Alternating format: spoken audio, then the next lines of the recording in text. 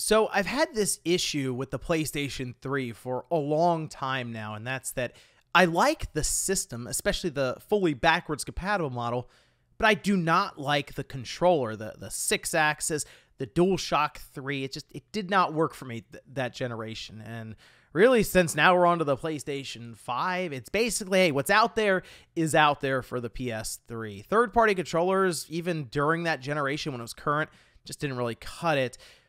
But I have been on the hunt for a long time to find a controller that would work. And recently, Retro Fighters actually released one and sent it over to me. And this is an updated version of their Defender controller that seems to specifically target the PlayStation 3. And I gotta say, I think this is finally the one, or at least a big step in the right direction, and I wanted to go over that here today. So if you guys enjoy the video, make sure you like it and subscribe if you're new. In the interest of full disclosure and transparency, this controller was sent out to me by Retro Fighters. I didn't really ask for it. It just kind of showed up one day and caught my eye when it mentioned PlayStation 3. So we'll start off with an unboxing for the Defender controller. You'll notice at the top it says compatible with PS3, PS4, and PC, but I would argue this is mostly being targeted towards the PS3, as obviously there are better controllers most likely you can use for the PS4 or the PC, especially since it does have the limiting factor of needing to be wired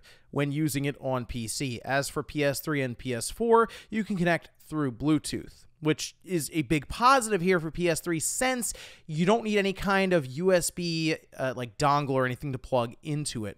It also has pressure-sensitive buttons, 6-axis functionality, and vibration feedback support. Opening up the box, it is the standard Retro Fighter unboxing that we've already done with other controllers from them, and that includes the controller, a USB-C to Type-A cable, and a manual.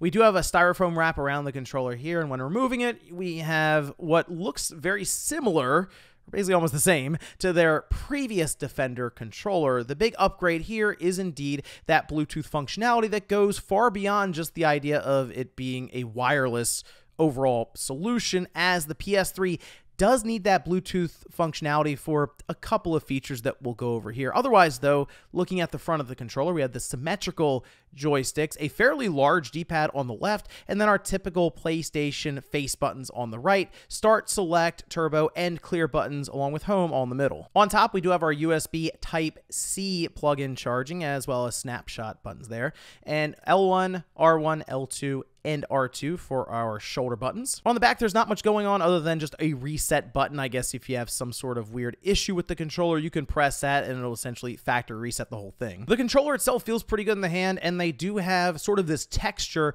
around the back third of the controller where you would grip. The D-pad does press well, and I think the biggest part about it is that it is a larger D-pad, so it's pretty easy to press any of the buttons without accidentally pressing maybe up when you're pressing right or any of that. And it has a nice pivot point in the middle, so for the most part, I would say this is at least an average to maybe slightly above average D-pad. The joysticks have good tension to them, and I just like the concave nature of these as opposed to the fully dome shape that we had on the DualShock 3 or the 6-axis controllers. These just feel significantly better. Also, I think I prefer these analog triggers over what's on the DualShock 3. One, those feel kind of spongy, but also the ones here on this Defender controller sort of angle out. It looks kind of like I guess a duckbill from the side, but I feel like you just have better control and better grip. But everything just comes together and I think makes this a much more comfortable and functional controller than the stock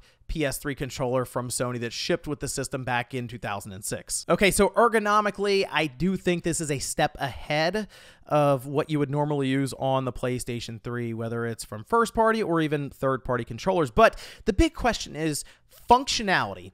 Could this actually replace your standard 6-axis or DualShock 3 controller? And, well, there's a few things we have to check out here first. Number one, can it turn the PS3 on from sleep mode or standby mode with the red light? And I'm happy to say, yes, it can. You will have to initially sync up this controller when the system is on, and all you have to do is just plug it in with that USB-C to Type-A cable, after which you won't have to do that anymore, other than obviously to charge the controller, you have to plug it in. But from here, you can turn the system on out of sleep or standby, which is great because The thing that always separated, for me anyway, the third-party controllers from the first-party controller is the ability to pull the system out from standby and get started right away without having to walk up to the system or even use a first-party controller to turn it on. But the biggest thing I was curious about here, as they talk about 6-axis support and pressure-sensitive buttons, can I use this third-party controller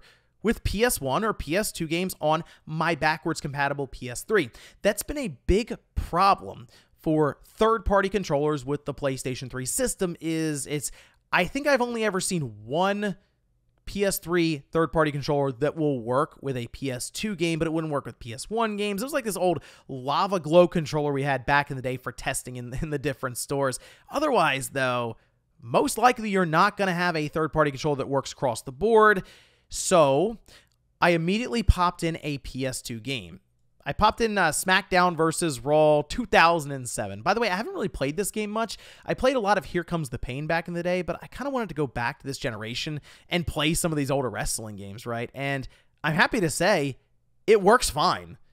You can just use this, start the system up at a standby, jump into a PS2 game, and it doesn't skip a beat at all. So I went through, I played a bit of SmackDown vs. Raw 07, which, by the way, this generation, I don't know if it's just me, easily the best generation when it comes to wrestling games, right? I immediately picked The Undertaker. I beat up William Regal. Somehow he kicked out of the Tombstone pile driver, but I ended up making him submit and all this, so no problems there. But yeah, it worked well, and the Rumble works fine with PS2 games. From there, I was able to quit out no problem, went back to the PS3 menu, and then it resynced to the PlayStation 3 system, which is something you have to do when you jump in and out of any of these generation of PlayStation systems. It makes you resync your controller, so I figured I would trip it up at some point. With the PS1 games, I went to Tony Hawk Pro Skater 2, which is usually my go-to when I will test these different systems out, and once again, no problems at all playing it. So from there, I dropped the PS3 game in, went to Killzone 2. The reason I put Killzone 2 in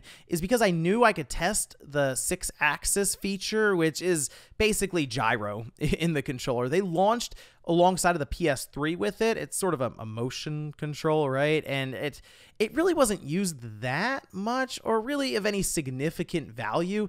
Maybe Lair, I guess, was a big one. And that was kind of it. So it's no surprise that third-party controllers kind of stayed away from this.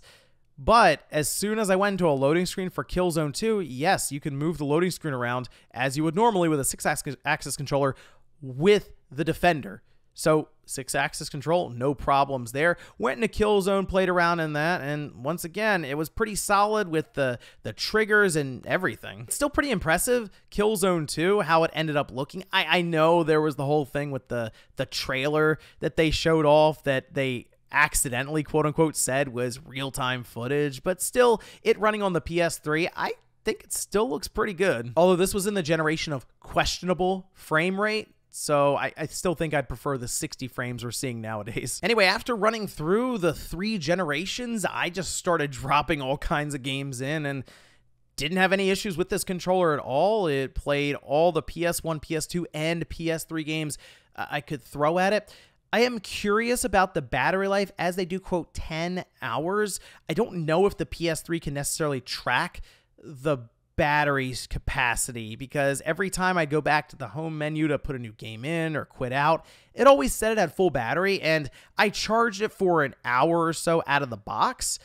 And even then, I don't necessarily know if it was a full charge, but the fact that I didn't lose 1 bar makes me think that maybe the PS3 is not tracking the battery correctly. Anyway, after playing some games, let's go ahead and open this controller up and take a look inside. So just a couple of Phillips head screws on the back and it will pull right off, in which case we can see our battery immediately. It's a 550 milliamp hour plug-in battery. From there, we do have a singular board in the middle with 2 rumble motors that are soldered to it. Once you remove that, though, you'll see a piece of plastic on the back here that houses our typical front-facing buttons along with the D-pad. The D-pad does have a nice spike here in the middle, and that's what makes it hard to push down multiple directions at once, as it does provide a nice pivot point.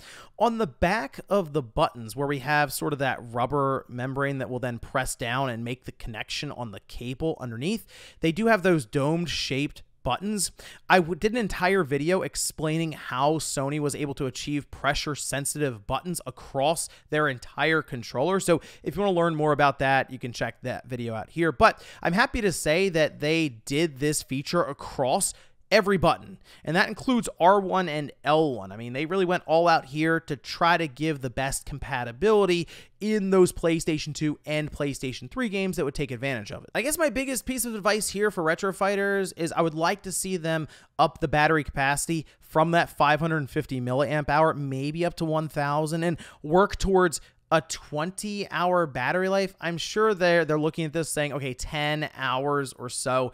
For people who are sitting down for an hour or two at a time, what they got to charge at every 2 or 3 times to sit down, not a big deal. But there's more room in here for a larger battery. I just think it'd be nice to go up to that 20+ hour range. And really, I would say the plastics, make them a bit thicker and it will feel more premium. Maybe even put some clips in here so it just feels like one piece overall. That'll mostly just cut down on some of the creaking you can do if you really try to bend and torque at the controller. At this point, they have the functionality figured out, and it's just working to improve some of the quality feeling all the way around it. Which brings me to why I think this controller really changes a lot about the PlayStation 3. See, for a while, I've been looking around for different PS3 controllers that I can reliably purchase and use, and what I end up getting are kind of fake controllers off of eBay or controllers that have just seen better days, and you end up having to try to refurbish the entire thing, and it doesn't necessarily feel correct even after doing that. Having something that's at least brand new as an option that has all of that functionality with the 6-axis support, the rumble motors, the ability to turn the PS3 on and not need a USB dongle, and functionality across all the different generations if you have a backwards compatible PS3 or if you just have one that only plays PS1 games, which, yes, every PS3 will at least play PlayStation 1 discs. I mean, to me, this is a game changer for the PlayStation 3. So, yeah, I completely recommend the Retro Fighters Defender, specifically the Bluetooth Wireless Edition for PS3 systems. I don't really recommend it for PC or PlayStation 4 because I think the DualShock 4 controller is a good controller, and for PC, there are a wealth of options out there. In that case, I would look more towards maybe one of the nicer 8-bit DO controllers for the expanded functionality all the way around. But it's hard to go wrong with this one if you're really looking for something to use with your PlayStation 3 console. But overall, I'm pretty happy with what we have here with the Retro Fighter Defender gamepad for the PlayStation 3. I hope this is something they continue to look into going forward, or even other companies, because the PS3 is still very relevant in the sense that you can't play those natively on Sony's current platform with the PlayStation 5, and if you have one that's fully backwards compatible, it's nice to have a third-party controller that works across all the different generations. But if you just have a regular PS3, it'll still play PS1 games, so you can take advantage of that here with this controller as well. But let me know what you guys think about this down below, especially if you did end up getting one of these Retro Fighter wireless gamepad controllers for the PS3. Thanks, guys, for watching, and I'll see you next time.